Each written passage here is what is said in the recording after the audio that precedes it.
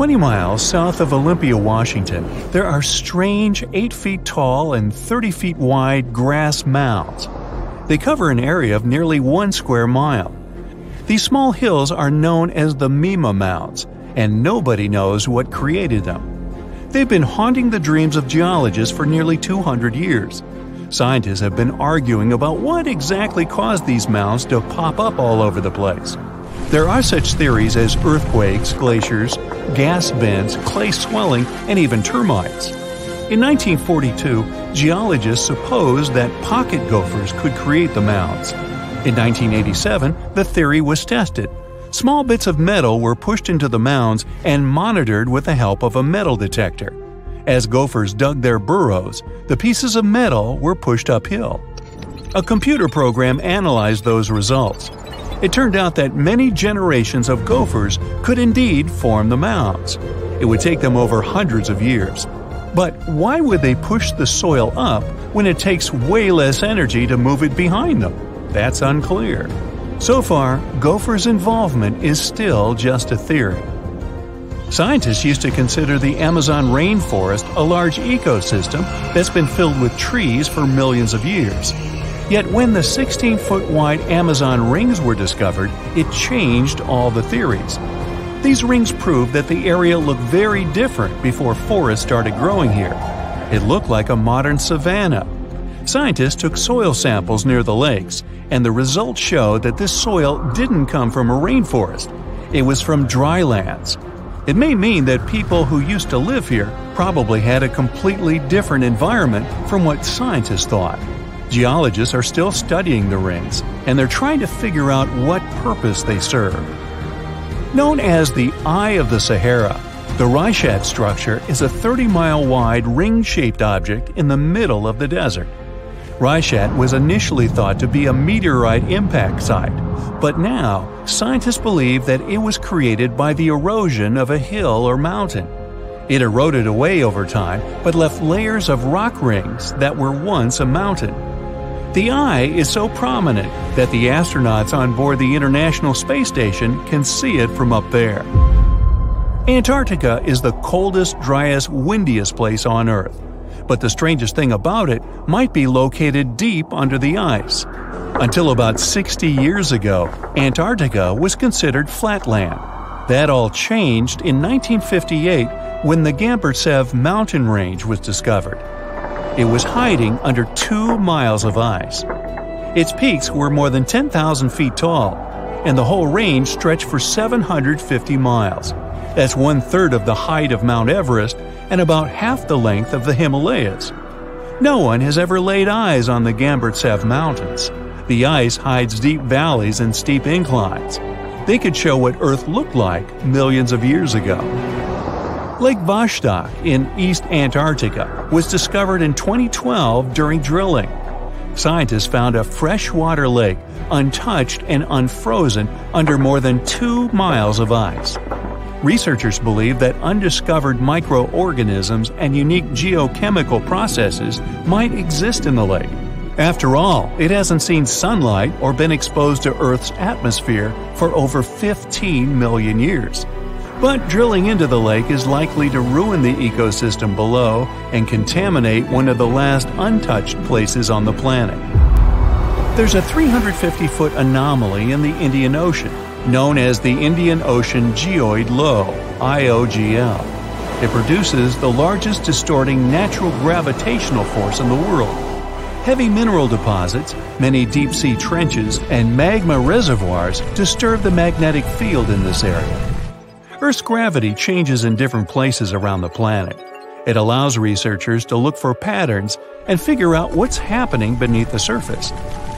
Higher gravity fields usually means denser materials below, and vice versa. Some scientists believe that the anomaly might be a dent in the planet's mantle, that it's working its way up to the crust. The Cave of Crystals in the Mexican state of Chihuahua. These caverns are filled with amazing gypsum crystals that crisscross the entire subterranean area. The caves were discovered in 2000, when workers were draining water from a zinc mine. That's when they stumbled upon these sparkling structures. The crystals were so pure and large, around 33 feet in length, and had such sharp edges that geologists couldn't date them using conventional methods. Luckily, researchers discovered 50,000-year-old bacteria samples within one of the complex constructions. It was extremely hard to work in the caves. There, the temperatures reached 136 degrees Fahrenheit, and the humidity was extremely high. Scientists needed special cooling equipment to get down to the cave, even though they only made short trips. Unfortunately, the company that owned the mine re-flooded the cave system, preventing any further study. Around 450 miles away from Bangkok, in northeast Thailand, there's a 75-million-year-old rock formation. These rocks look like 3 whales swimming together. The beautiful design created by nature became known as 3 Whales Rock. Millions of years ago, this area was just a desert, but the land was changing. Gradually, sandstone got pulled apart by the movements of tectonic plates and erosion. That's how these spectacular formations were created. If you decide to explore the system of trails around 3 Whales Rock, you'll find waterfalls and abundance of fauna and flora there. Locals call the Potomsky crater in Siberia Fire Eagle's Nest. It's a gigantic 500-foot wide and 100-foot tall limestone mound. Nothing grows near or on top of it, and animals do their best to avoid this place.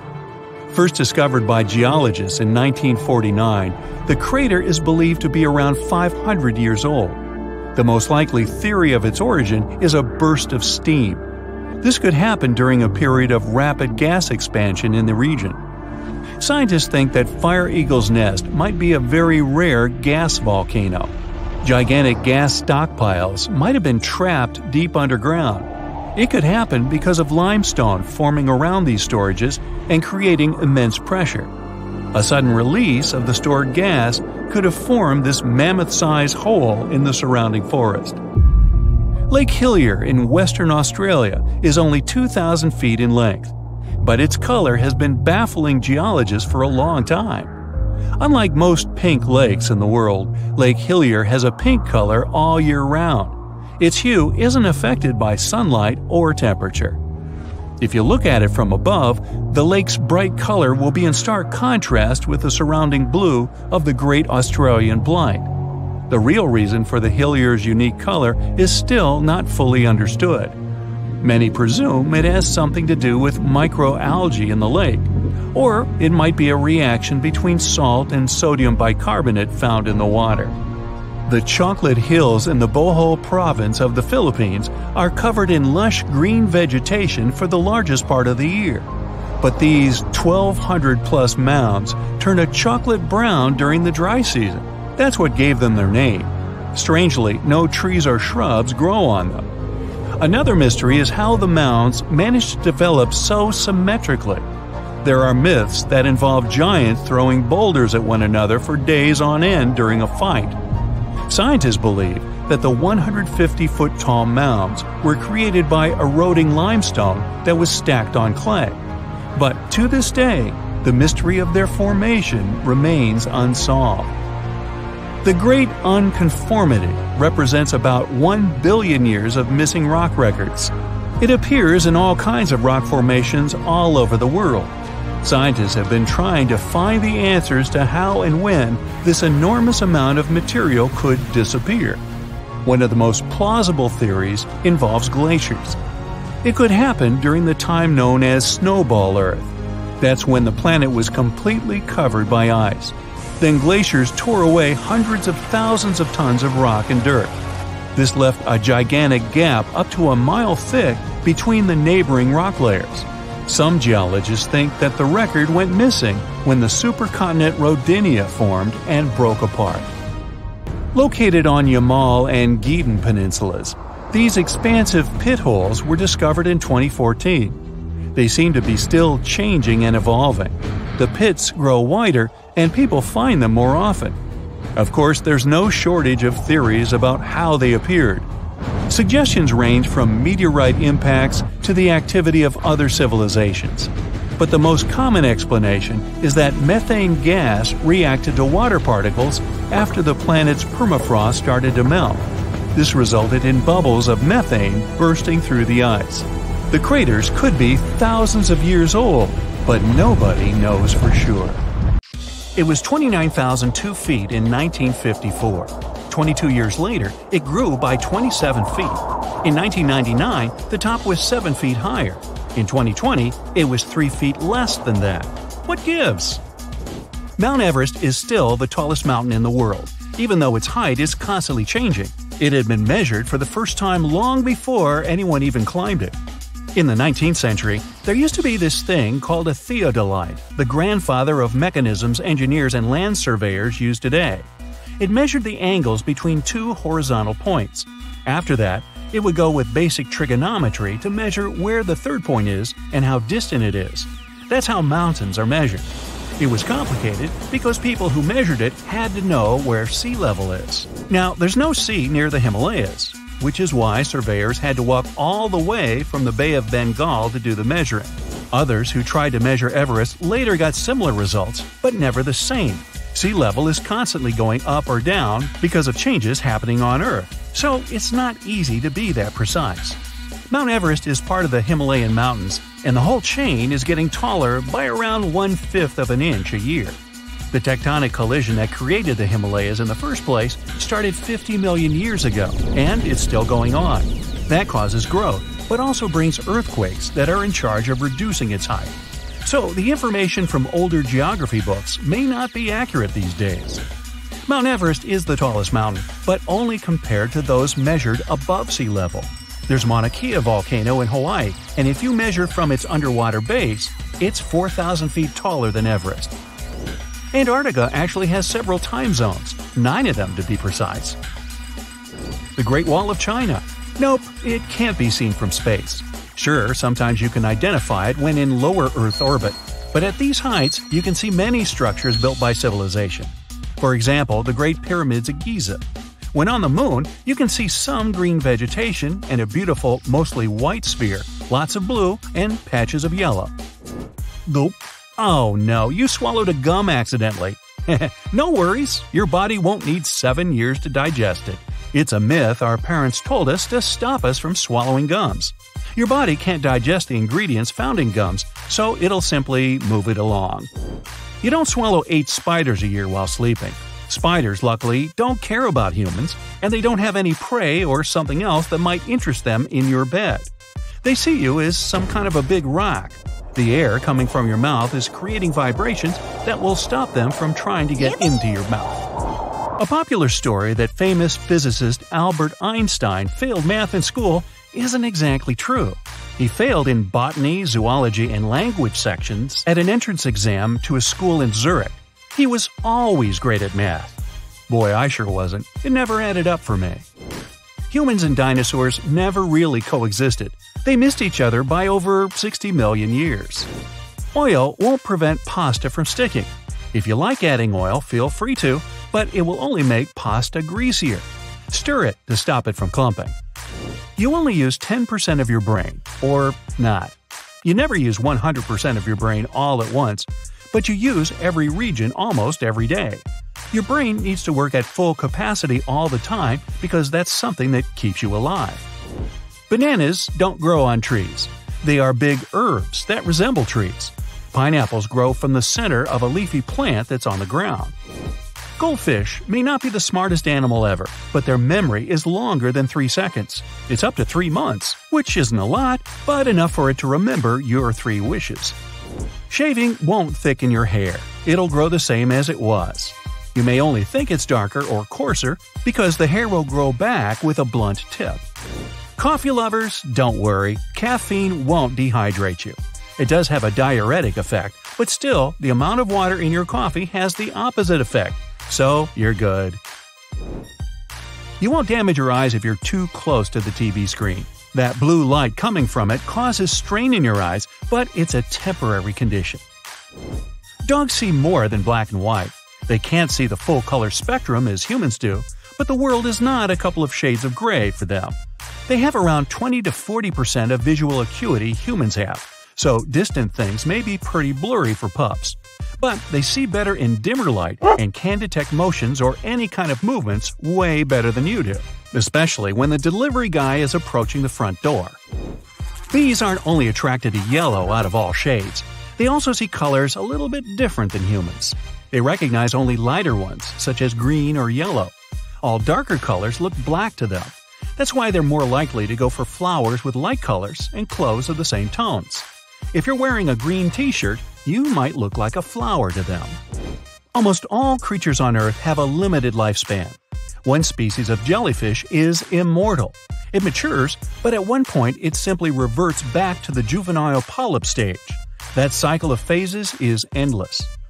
There are many types of berries, but a strawberry is not one of them. Scientists define berry as a plant with 3 distinct layers. There's an outer skin, a fleshy middle, and internal seeds. That means watermelon, grapes, and eggplants are technically berries. Polar bears aren't really white. They have black skin, and their fur is clear and hollow. They only look white because light hits their fur and stays trapped inside of that hollow part of a particular hair. That causes something called luminescence. With all that, salt particles stick to their fur and then start scattering light. If you set a chameleon on a yellow surface, it'll turn yellow. If you set it on a red one, it'll turn red. In fact, chameleons don't change their own color to adjust to the color of their surrounding. Their mood, the amount of light, and temperature makes them change color. So, when you see a bright yellow chameleon, it might be angry.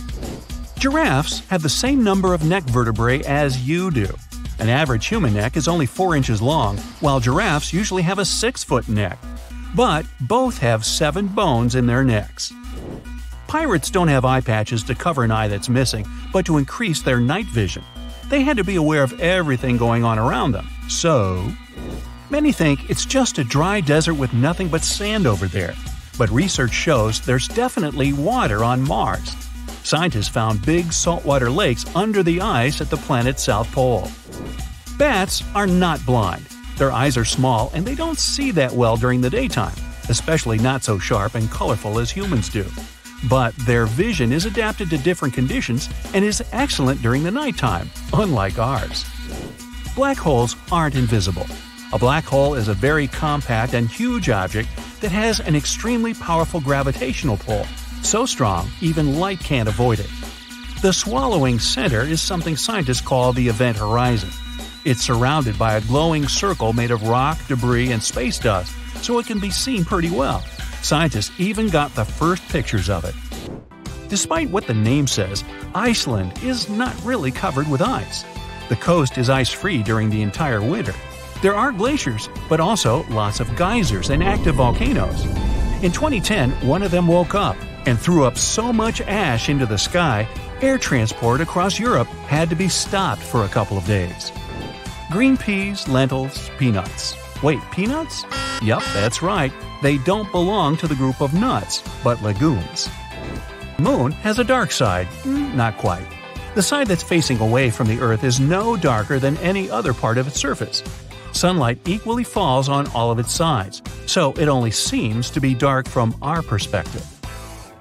There are many miles of undiscovered areas beneath the crust we can't even come close to. Scientists found what appears to be underground mountains buried inside the mantle. Our planet is divided into 3 layers: the crust, the mantle, and the core. The crust is where 8 billion people, trillions of trees, and millions of animals live and thrive. There are also different types of crust in the land and the ocean. The oceanic crust contains unique rocks and is denser than the land crust. We all see how the Earth is divided and color-coded to show the crust, mantle, and core in textbooks. But there are also special layers in between that not everyone talks about. The mantle is divided into the upper and lower part, which is the transition zone. Since the mantle acts as the geological recycling center, the plate tectonics don't only move side to side, but up and down. It's actually why all the volcanoes appeared. The magma spews out to the surface or even underwater, and then sinks back down and repeats.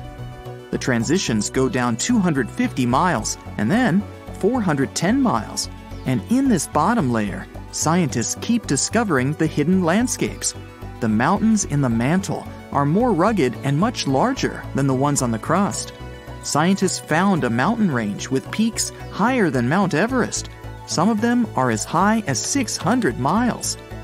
When the continents were still landlocked together, there may have been some hidden lands now underwater. Theories suggest that Iceland used to be part of a larger microcontinent, Icelandia, which connected present-day Iceland with Greenland and Scandinavia. The idea digs even deeper to a greater Icelandia, which includes Britain. But after the split, these bigger lands sunk with everything in it. There are also theories about New Zealand being part of Zealandia, a hidden microcontinent within the same region. So it could be that these mountains used to be part of old Earth that are underground over the billions of years of natural occurrences, but still it isn't very likely. One theory is that these underground mountain ranges could be leftover slabs of rock that descended from the surface to the transition zone from the moving of the tectonic plates. As they sink, the large pieces break down into smaller ones, and as they compile over the millions of years, they form what appears to be underground mountains. Since the mantle is the geologic recycling zone, it's likely that the rocks down there used to be part of the surface. They weren't large pieces of land that got hidden, just like dogs hide bones in the garden, but it takes way more time to hide mountains. Some parts of the mantle appear to be smooth, while others aren't so much. The parts that have a cluster of rocks could contain hidden elements in the underground mountains. The smoother parts don't have much seismic or volcanic activity, while the rough parts do. The best way to study those underground landscapes is to wait for an earthquake or a volcano eruption to happen. Seismologists can observe the Earth's interior with special scanners, just like doctors use ultrasound to examine a patient. They can even see minor details and not huge chunks of rocks. A strong enough earthquake can send shock waves to the Earth's interior, even through the core and back up to the surface. Depending on where they occur, seismologists can observe and study the intensity of the waves as they move back and forth. On smooth rocks, the waves can travel in a straight line, but once they reach a rough area, the waves tend to scatter. The temperature and composition of the materials can make the waves move faster or slower. But this info isn't exactly accurate and won't contribute a lot to the actual data of the underground mountains. So by analyzing the scattered waves on ships and utilizing the Earth's magnetic field, scientists can figure out everything they need to know. But these studies are only good enough to figure out the interior in today's state, not how the Earth changed over the past 4.5 billion years. However, scientists are certain that mantle material still dates back to the beginning of Earth's original formation. The question, why not just dig a hole to the center of the Earth and see what's going on down there, might seem logical. The deepest hole humans have dug so far is the Kola Deep borehole in the Russian Arctic that goes more than 40,000 feet deep. The locals claim they can actually hear screaming coming from below. It took almost 20 years to drill as far as they went, but it's literally merely scratching the surface of what's underneath. They dug about 1/3 of the crust, which is only 0.2% to the center of the Earth. Getting there is beyond us, just like trying to reach the sun. No human can handle the amount of pressure down there. Going down the Mariana Trench, the Earth's deepest point, requires special gear to withstand all the immense pressure. It'll cost a fortune to build that tech to get us to the center of our planet. Evidence of diamonds buried deep in Brazil shows that everything we do on the crust's surface can affect things miles below, even towards the mantle. Scientists dug up 6 diamonds that could hold tiny mineral grains. As they're called in the mineral world, these inclusions have a chemistry composition where they originated deep in the Earth. Typical diamonds are formed at depths less than 125 miles in the upper mantle, where it's extremely hot. The high pressure and boiling temperature down crystallizes carbon and creates diamonds. But humans can't dig all the way down there. They mine them by detecting where a deep volcanic eruption happened that expelled these diamonds to the surface. These eruptions occurred millions of years ago, when dinosaurs used to rule the Earth. They shot out the diamonds that were in the mantle and are now embedded within the cooled down volcanic material. That's where people mine them. But these special diamonds found in Brazil originated from a much deeper point than usual, which can further help scientists study the depths of the Earth. They can extract these inclusions and analyze them in a lab to tell where exactly these minerals come from. In the lab, scientists study inclusions, each just 15 to 40 microns wide, less than a quarter width of a human hair. They found out that they contained many types of minerals found in volcanic rock on the surface. The carbon composition of the magma from the surface is much different than the ones deep in the Earth. What's crazy is that these diamonds with special inclusions can only be found 435 miles in the lower mantle. With only a few samples of them found, we don't know what else lies beneath us. It's possible that those mountain ranges underground, taller than Mount Everest, can have traces of diamonds all around, which would prompt excavators to dig them up and saturate the market with them. These diamonds are less flawed than the usual ones and might even come in many sizes. It's possible to see diamonds as large as a car or as small as a grain of rice. There might even be new diamonds with different chemical compositions than the ones we find near the surface. The largest diamond in the world is the Cullinan, which can fit in the palm of your hand. It weighs around 1.3 pounds and is 3,100 carats. It was found in 1905 in South Africa. For anything to exist on Earth, you need carbon. In a nutshell, the carbon cycle is when plants and algae release carbon dioxide into the atmosphere or dissolved in water through photosynthesis. It's converted into carbohydrates and stored as fat. Later on, carbon dioxide is released into the atmosphere through breathing, which the plants benefit from, and the cycle goes on. Scientists claim that there might even be a carbon cycle in Earth's interior. The oceanic crust has a lot of carbon sediment that could mix with the upper and lower mantle layer. But there still isn't enough evidence to support this. The deep diamonds might be the key to popping open that theory. Only time will tell.